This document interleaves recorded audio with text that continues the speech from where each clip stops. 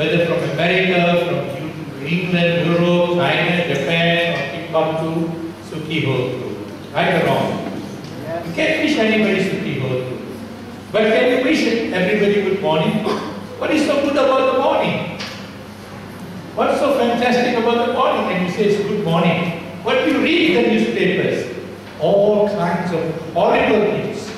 Some rape, some murder, some people slaughtering each other, terrorists killing thousands and thousands of people, and yet wish each other good morning. Does it make any sense? It doesn't make any sense. We keep on doing it. Good morning, good afternoon, good night. The other point that I want to emphasize is that when you wish somebody good morning, you're not really wishing the person. Because if I meet the person in the afternoon, I'll say good afternoon. I meet the same person at night, I'll say good night. So what am I wishing? I'm wishing the time of the day. I'm not even wishing the person. And I do it so mechanically. Whereas Shruti Hotu encompasses Metta, Karuna, Mudita, and Veda. It is a rich greeting. It is referred to as a lotus greeting. You put your palms together and you wish that this person will blossom, will bloom like a beautiful lotus, the symbol of wisdom, the symbol of purity, the symbol of the Buddha. Now, this is such a rich greeting, but we never use it, and many of us even do not know that there's such a greeting. Now, I have deliberately chosen this particular tagline, so to speak, to try and make you think, why do we keep on using a meaningless greeting and throw away a wonderful greeting that we have, which belongs to our civilization, which belongs to our culture, which belongs to our spirituality. Why? Why do we go on doing such a thing? Why? Because of culturalization. That is how we have been taught. Even I must make a conscious effort to remind myself, hey, not good morning, but Sukhi Hotu.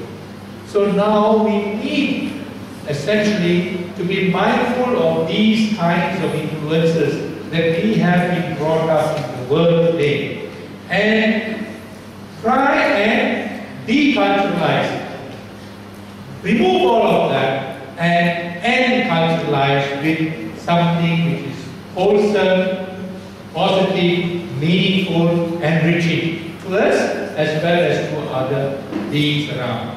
So basically we need to look at ourselves and whatever we do along this pattern. So I have deliberately, normally I spend one whole presentation on this, but I don't have the luxury of time to put everything together. My talk this evening is on social ills and crimes. Social ills and crimes which is exacerbating all over the world.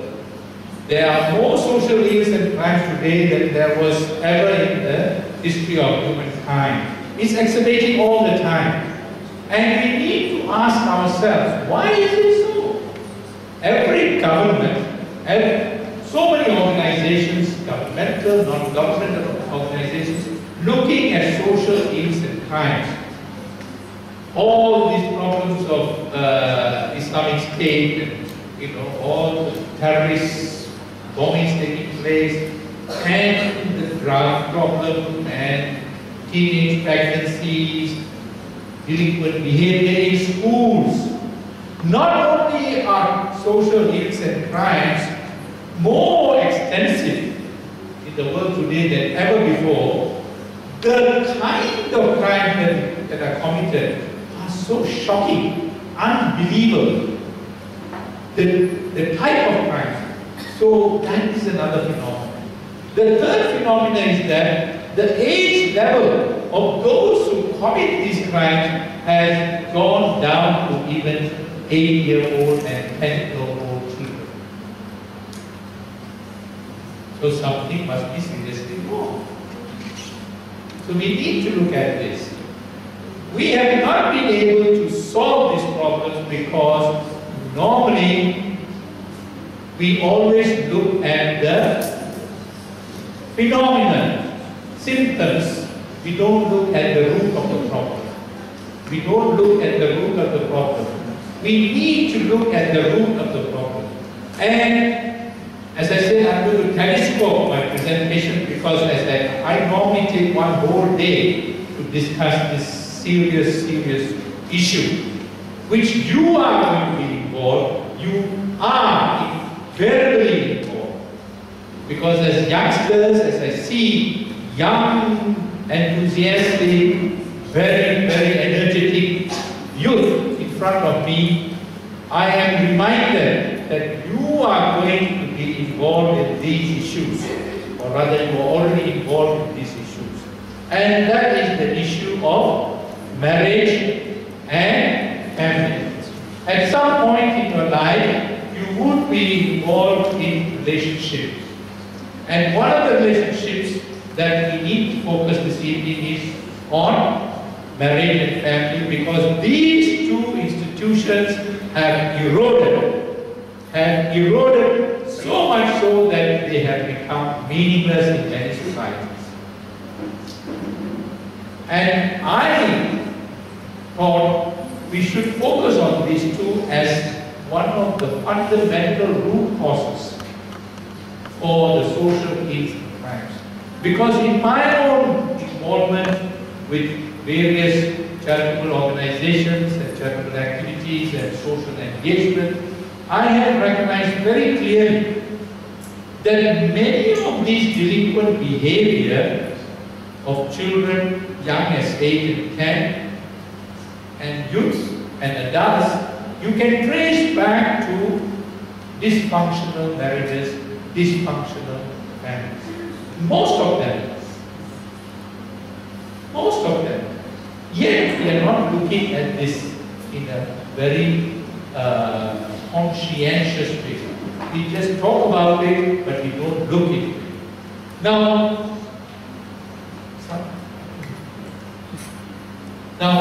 the root, I recognize this as the root of the problem because we all come from a family. And the family is the unit of any society. Regardless of whichever society you come from, the family is the unit of society. And when we talk about marriage, family, and society, what is beyond that unit? Who are we talking about? Who are we talking about when we talk about society, family, marriage? Who are we talking about? We are talking about ourselves. We are talking about ourselves. We are talking about human beings. We are talking about human beings. Now I ask you, have you given any thought, any serious thought about what you are as a human being? Do you understand what a human being is? Do you understand what a human being is? Have you reflected and contemplated on human being? What do you mean by a human being? Huh? Some say something. What do you mean by a human being? What or who is a human being? Huh? Yes, please. I want to make it as interactive as possible. Please, feel free. Who is a human being?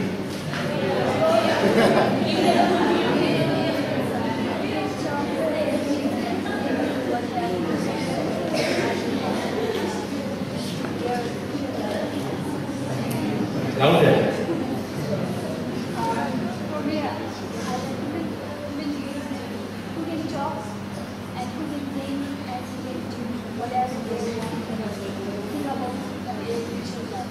Yeah, they can do whatever they want, but do we want them to do whatever they want, or only do whatever is good for them and good for society? That's important. You're very right. They can think all those things are there, but we need to now look at the human being in a much more,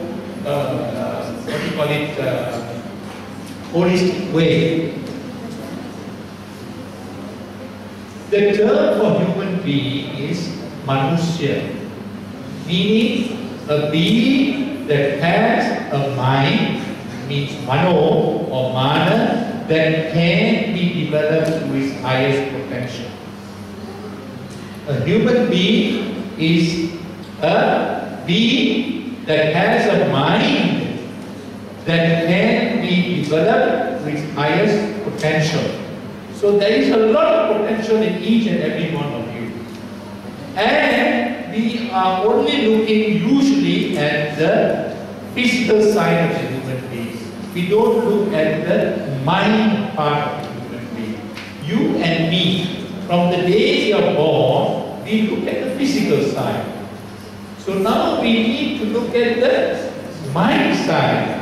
Why? Why do we have to look at the mind? First and foremost is the fundamental reality that all of your thoughts, all of your speech, and all of your actions are determined by your mind. Nothing else.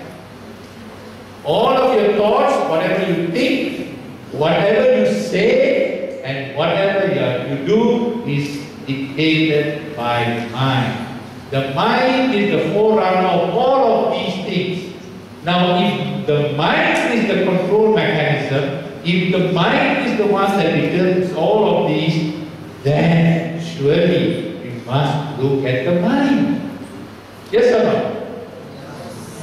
Now, this is a fundamental flaw in all societies, in all education systems. I will talk about this in greater detail when I talk about holistic education. But once this is the reality, we are not doing anything about it. Is there a period in schools anywhere in the world where they talk about the mind and teach about the mind? Whereas in the Buddha Dhamma, there is a whole body of very rich, detailed thinking and understanding of what the mind is all about. Instead, what we do is, we look at the physical human being from day one. From day one. We powder the baby, we bathe the baby, we clothe the baby, no? We do everything, we feed the baby, all for the body. From day one. And we continue to powder ourselves, bathe ourselves, we wash ourselves, we feed ourselves, we develop muscles, all kinds of things we do for the physical body. But do we develop our mind? Do we cultivate the mind? Do we enrich the mind? In the school, in the house, nowhere. So is it surprising that this mind is now going all over the place in not so wholesome, holistic ways? It's not. Now, put it very quickly, I have studied this issue and I thought that we have to look at conception. And we need to develop this mind from the time that the mind is alive in the mother's womb. Education does not start in the college or in the school or in the garden. Education starts in the mother's womb. The mind is alive, the baby is alive. Whatever the mother feels, emotionally, spiritually, in all forms, the umbilical cord automatically impacts on the baby that is born. In the teachings of the Buddha, this is referred to as Gamba Parihara, the development, the protection and development of the mind. Not just the physical development of the mind, but the emotional, the spiritual, the moral, the ethical, the mental development of this mind. So what happens is that we ignore this. We ignore this. Now, if that is important, we need to look at it. Now, we were trying to do something with the computer just now. It refused to do anything because the program is corrupt. The program is corrupt. And the mind is a super duper computer. If this mind is corrupt, then you get the social ills and facts. This is very logical, very simple, but nobody is looking at it because it involves a lot. I have already gone to conception. Who is talking about conception? Today's mother is giving birth to a child just like that, like a routine. The father is not even around. The mother has to go to hospital alone. Whereas in the Buddha's teaching, the father has to be conscientiously involved. Must massage the wife, must feed the wife. You're all laughing. I see some of you laughing. This must be some fiction book. Or must be some other planet. Which husband is going to do that? Feed the wife, massage the wife, look after the wife. But that is your job. This child is your child as well. Not just the mother's job. So we need to do all of these things. So that's why I have taken a lot of trouble to look at this subject. I am rushing through this subject. It's a very, very detailed subject. We need to spend hours and hours and hours. Normally I run one whole day's program or two days program. It's all here, not to worry. Although I can't cover everything, I've left this book here and we can get more books later on because of weight. I could bring so many. It covers like a manual. The whole thing is covered here. So don't worry if I'm rushing too much. You can always refer to the book and we can discuss this as we go along over a period of time. Now, this is so vital that I have paid attention to before even the child is born. Now, this child is going to be developed either in a positive way or a negative way if we train and guide the parents. Now, before the parents are going to have a baby, they must be happily married. Yes or no? If they are not happily married, then can you expect them to have this kind of a program? You can't. So we have to go one more step backwards. Take you backwards to how to live a happy married life. Today, marriage has become like a fashion. Winter you wear some clothes, summer you wear different clothes or different season, and you just keep on marrying and unmarrying and remarrying just like you change clothes. And also in many societies, you can test drive before you marry somebody. Like you're going to buy a car, you can take a test drive with this girlfriend or whatever partner you have. Test first before you can get married. That's what it has come to now. Like buying a car. This car, no, not good pickup, not good, this one talking too much, or this one. All kinds of problems. Yeah. We have come to that stage. And marriage is not what it's supposed to be. Sacred institution, commitment of two partners, and bringing up a wonderful family together is no more. In many societies. Now you are lucky because in your environment and all the education that you are getting insulates you in some ways from those negative things. But even so, I strongly feel that you must be mindful and you must be thinking these things in a deliberate way. This is one of the most important decisions you are going to make in your life. Choosing a spouse, a life partner, is one of the most important decisions because you are going to spend the rest of your life with this spouse. So you must be prepared. And we as adults, we as leaders are duty bound to to guide you, to tell you before you make the wrong moves or steps. So I am going around all over the world, emphasizing the fact that this is not being done and that we have to do it if we want our societies to come up in the proper way. If we want to have no social ills and crimes or reduce social ills and crimes and bring in greater happiness, well-being and success. So, can you blame somebody if they do not have a happy married life? Because nobody has trained them. Nobody has taught them. Today, I will just go through quickly some of the important aspects of marriage. First of all, we must understand that marriage is not something that you go into to take away. It is a partnership where you give. So if your mind is clear, I am entering into a marriage not to take but to give, then there is more than 50% chance that it will succeed. That mental orientation, that mindfulness is vital.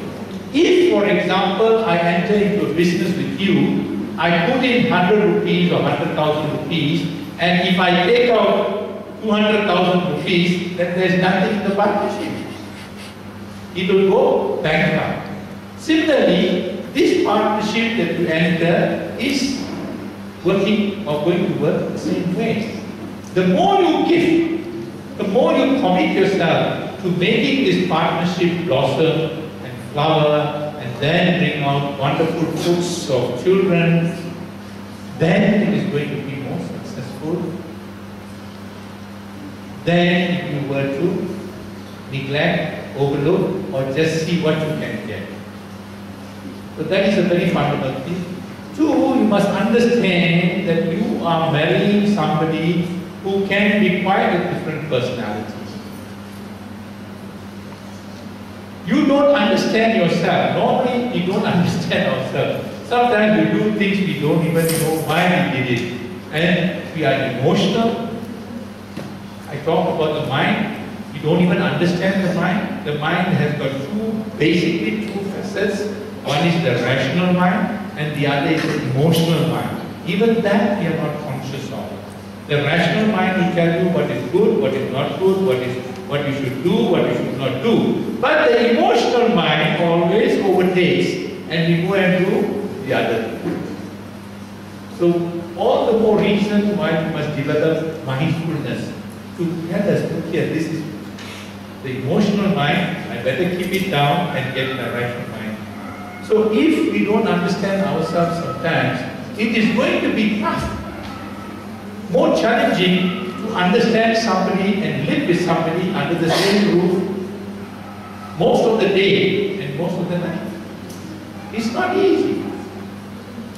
So we have to recognize that we are now becoming from two-legged animals to four-legged elephant. Can you imagine an elephant walking? If the two legs and the front legs and the hind legs do not coordinate, what will happen? The elephant will fall. And once it falls, it is very difficult to get up. So remember this elephant you are going to become when you marry. When you marry, you are going to become a four-legged elephant. And you must always make sure that the two front legs and the two hind legs are in harmony. They are synchronized, they are balanced, and they are helping each other. They are coordinating all the time. Okay? There are many gurus, many programs talking about how to live a happy married life. And of course, there are so many factors. But I thought I would take a few ingredients, like you have for dinner and certain dishes that you cook, for dinner. you put some ingredients. These ingredients make it whether it is spicy or whether it is salty or whether it is sweet and bring out a good dish. So in the happy married life, there are some ingredients that you can put in or you should put in. You must put in fact. And the first I thought was unconditional love. Unconditional love. When you marry somebody, you marry the person for whatever she or he is. Don't try and make that person some other person, because that's the person you marry. And most marriages go into problems, into turmoil and into all kinds of painful experiences, because you try and make the other person what you want the person to be. Two, we should even go even further. Make that person realize whatever potential or whatever she can be than what she is already. So not only she will honor you, but she will appreciate that you have helped her become what she is, more than what she is at present. So look at it. Let's go to some other ingredients. I'm going through very quickly, but these are all there in the book. Trust and confidence. The minute you lose trust, if you don't have trust in your partner, all kinds of doubts, all kinds of suspicion will come into the mind. And the mind being such what you call it, problematic thing to control, it will start getting all kinds of monsters, all kinds of disturbing thoughts, and this is going to affect the marriage or relationship. Have total trust and give your spouse that trust. Not only have, but give. If it's money, give the trust. I trust you with this money. If it is some chore or some work, give the trust that she or he should be able to do it. So that is very vital, and this is lacking in many, many marriages. And there must be confidence in not only marriage, and perhaps even more so in marriage than anything else. If you don't have confidence, the Buddha Dhamma is full of this reference or emphasis on confidence, Shraddha. Shraddha. You must have Shraddha. Have total Shraddha. The more Shraddha you have, the more confident you are, and definitely you will be able to achieve whatever you aspire. And if you aspire to achieve a happy married life, you will realize it in your Shraddha. So these are other ingredients that we need to look into. It is good to know, but always remember you can't buy it from a shop. These things, these ingredients, unlike the ingredients you use to cook your dish, you can't buy it from a shop. It must come from within. It comes from understanding. It comes from right understanding. If you understand and if you contemplate, if you reflect, if you are mindful, if you are conscious of these things, it will grow in you and you will become these things. Don't expect to buy it from your neighbor or some expert psychotherapist or psychiatrist or some other guru. It is from your own thinking and your own habit. Now, here again, there's so much in the Buddha Dhamma about Shanti, Shanti. We talk about it, we read about it, we learn about it, but the test is in the marriage. The marriage is a wonderful test of your Shanti.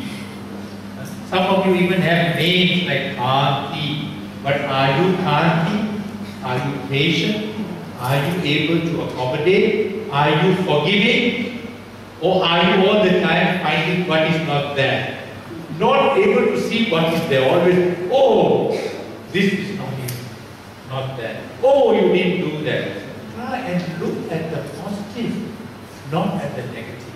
Appreciate whatever there is, rather than criticize what there is not. Human nature is like that.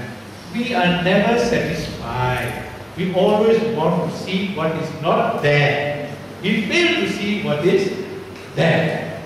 And as even in geography maybe, but normally in economics they say, if you give this half the glass, most of you say it is half empty.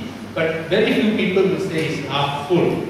There's a lot of difference. If I have half of water in this glass, half full means I only need to fill the other half. If I say half empty, that means there's nothing right there, and therefore I have to suffer with the half empty.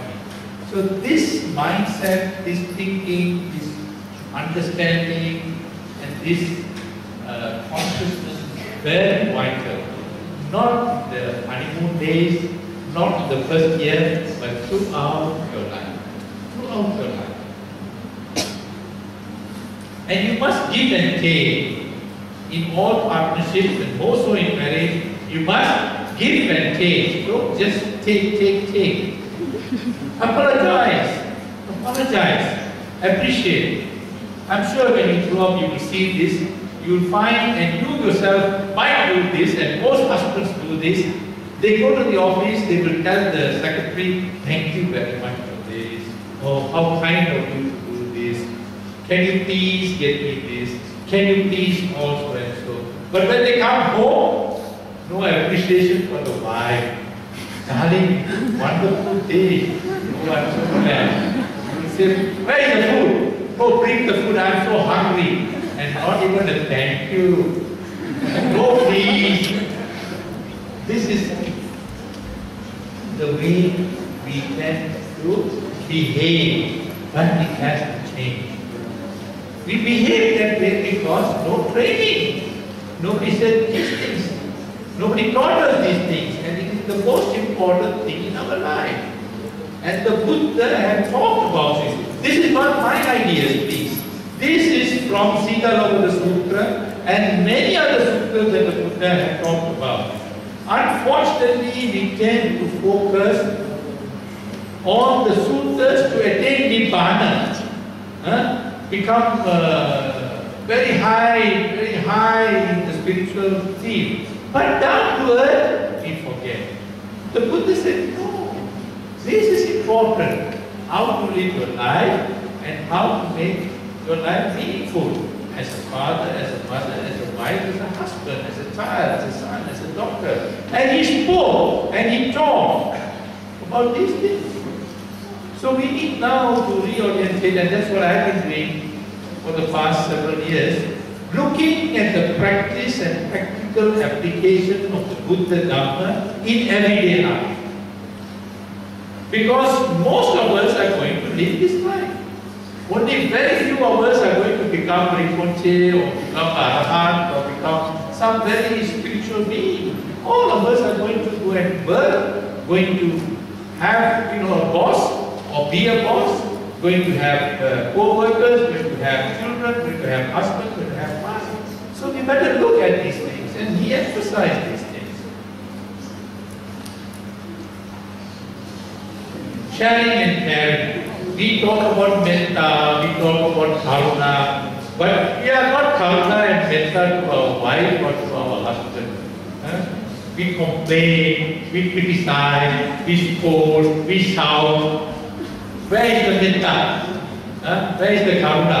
But we teach, we learn, we recite karuna, metta, all these things. Sometimes we are more kinder to the animals than to our own children or to our wife. We have to change.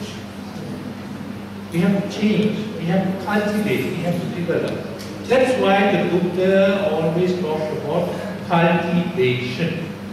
Cultivation of the mind. It is not going to happen just because you heard the storm. No. It has to be done every day. Mindfully, consciously, cultivate these things. Then it will become second nature. that will become you. That is the only way. As you cultivate, you will become sharing, caring, compassionate, and friendly, grateful. Gratitude is very lacking in our societies. You have to be grateful. That is the first thing you have to develop. To be grateful that you are born a human being. To be grateful that you are born a human being. Because other beings are in much more woeful state. Despite all the troubles and tribulations you have gone through, and I know it, and I feel for it, don't feel that this is hopeless or useless life that you have. You can make a wonderful life, notwithstanding all the other handicaps, challenges that take the challenge as an opportunity to prove yourself, to excel yourself, that despite all these things, despite being uprooted, despite not having a proper family life, proper childhood, despite not being with your close kin and kin, that you have been able to come up in life, that you have succeeded, and you can walk tall, you can walk tall, that despite all of this, you have achieved. Take this as a challenge. Don't take it as a problem. Don't take it as a handicap, but as a challenge. And live up to the challenge, because then you excel. Then you are able to bring out the innate potential. Each of you have got innate potential. Every one of you, some potential. As I said, the mind can be developed to its highest potential. So develop it. You can sing, you can dance, you can write, you can read, you can say poetry, you can do science, you can do so many things. You can organize, you can be a leader, you can teach, so many things you can do. Be a wonderful mother, wonderful wife, wonderful husband, wonderful father. That's all we want. So remember this. This is especially important in the experiences you have gone from birth, because you are at a point in life where these things are going to come into sharper focus. So the earlier and the sooner you are mindful or conscious of it, the better it is for you. So that you won't be in the wrong direction. You won't be misdirected. And you will make a better life. Can we go to the next point, please? That we have already covered. The reason why I am focusing on this is that marriage and family becomes the single unit of any society, and if we don't look at that, we have all kinds of problems, which is what it is the scenario today. Now, family bonds again, unfortunately, because of the nature of society, the fast-paced society, and the consumerism and various other, what you call it, distractions that make us deviate from our primary concerns and our primary commitments and responsibilities, we are going into problems of disintegration of family. In the old days, we had families which are, what you call it, extended families. We lived close together. In the modern age now, you are going to be nuclear families, many of us. And in your particular case, it is even more complex and complicated. So all the more reason why we need to invest more time and energy on the family. Very important, because the challenges on the family are so strong that most families are disintegrating today.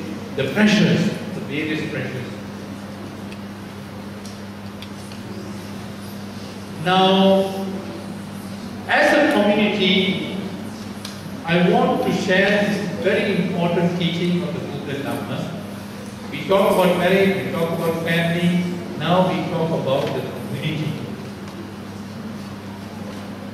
In the Buddha Dhamma, the community is called the Sangha. And the Sangha is referred to as a fourfold Sangha.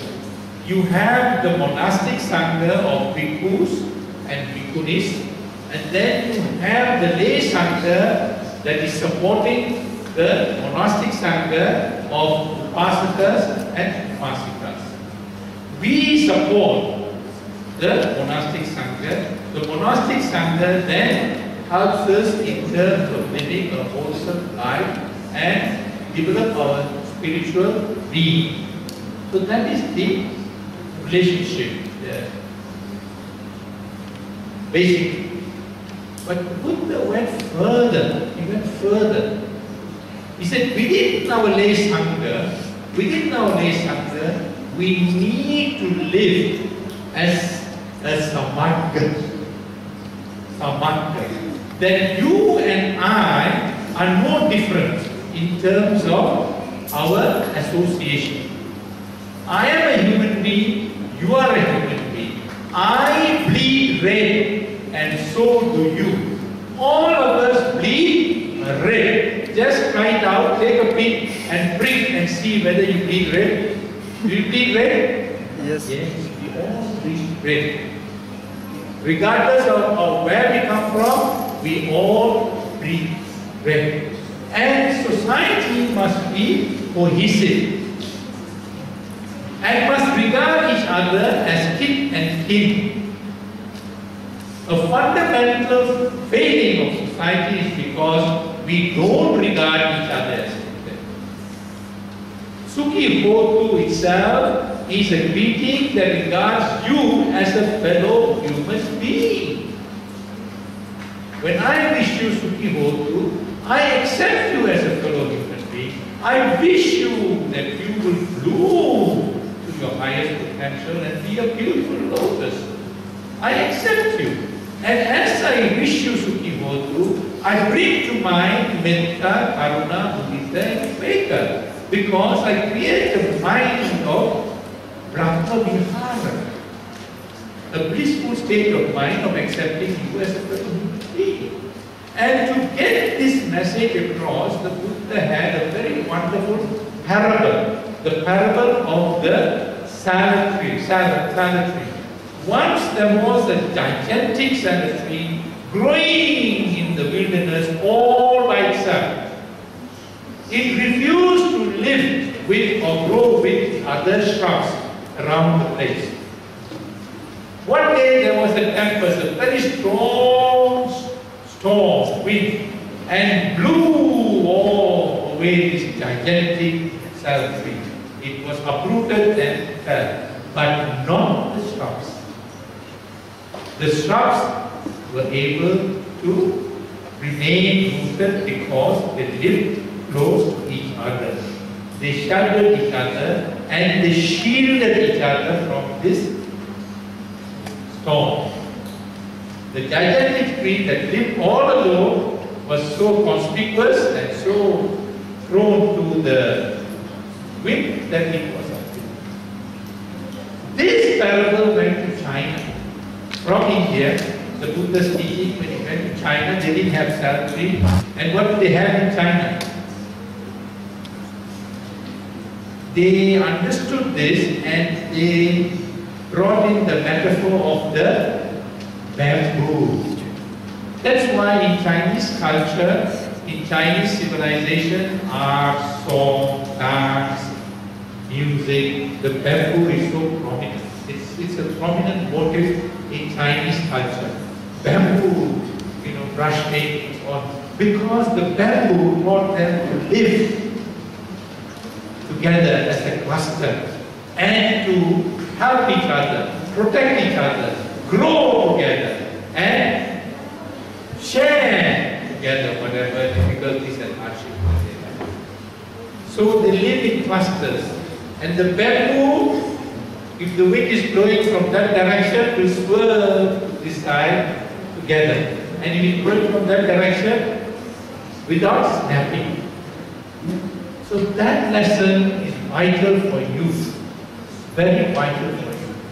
As a community, be as close as possible to each other. Because that's where your strength is going to be. Your added strength. The closer you are with your community, with your own society, at least whatever hardship that you have will be lessened.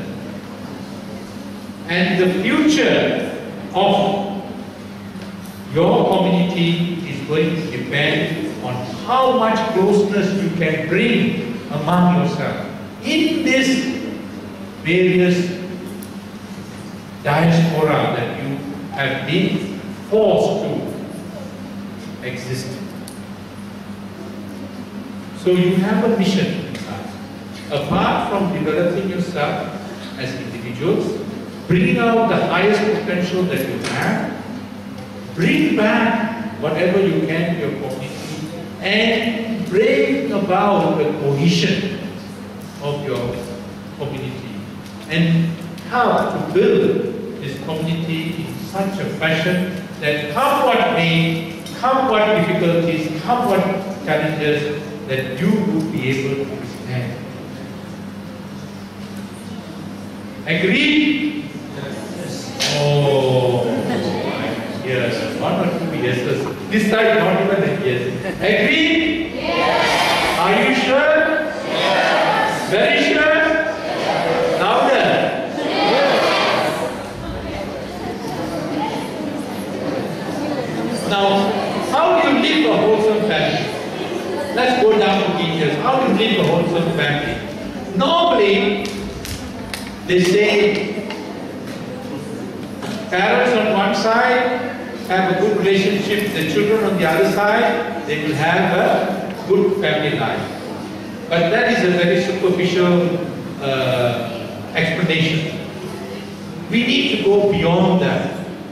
This is the conventional way of looking. Parents on one side, children, they interact. No. We have to look at it holistically. And it has to be much more than just parents and children. First of all, the father and mother must have a good relationship. Whatever the child experiences, negative or positive in the relationship between the father and mother, the child is going to live that. Whether you like it or not, the child is going to live that. So it is vital, it is essential that first and foremost, the father and mother must have a very wonderful life, marriage. Then from there, they will pass on that positive relationship to their son or daughter. Then the siblings will also develop a wonderful relationship. Brother and sister, or brother and brother, or sister and sister. That sibling relationship will blossom and flower. And together they will make a wonderful, dynamic, wholesome, lovable, achievable, or rather achieving family. I'm sharing with these are my two kids. Now they are all grown up and I'm a grandfather.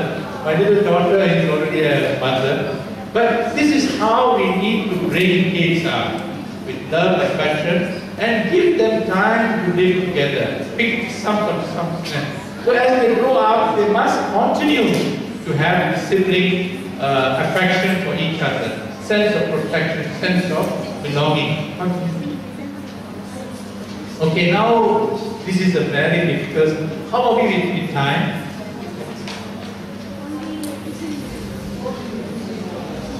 I stop here because this is another topic altogether, parenting, a very challenging topic, but we must know this, and we must learn, and we must be able to cope with parenting challenges that you're bound to have when you have kids. We'll stop here, and I thought we would have some question and answer and interactive session. Sorry to rush through because I have to do 1 hour. Normally, next time we'll have 1 day, 1 whole day, and we can have a workshop discussion and writing exercises, questions and answers, more dialogue. Any questions, please? It encompasses thought, and thought is only one element of the mind. Thought moment rather is only one element of the mind. The mind has got the emotional mind, the subconscious mind, and all various aspects of the mind. Consciousness plus thoughts that have been accumulated from past lives, karmic factors that come in. Maybe in this particular context, what the author wanted to tell you is not to be tied down to a thought, not to be anchored to a thought. Think about the thought, address the thought, and then dismiss the thought. Maybe he's talking in terms of living the now, living the moment.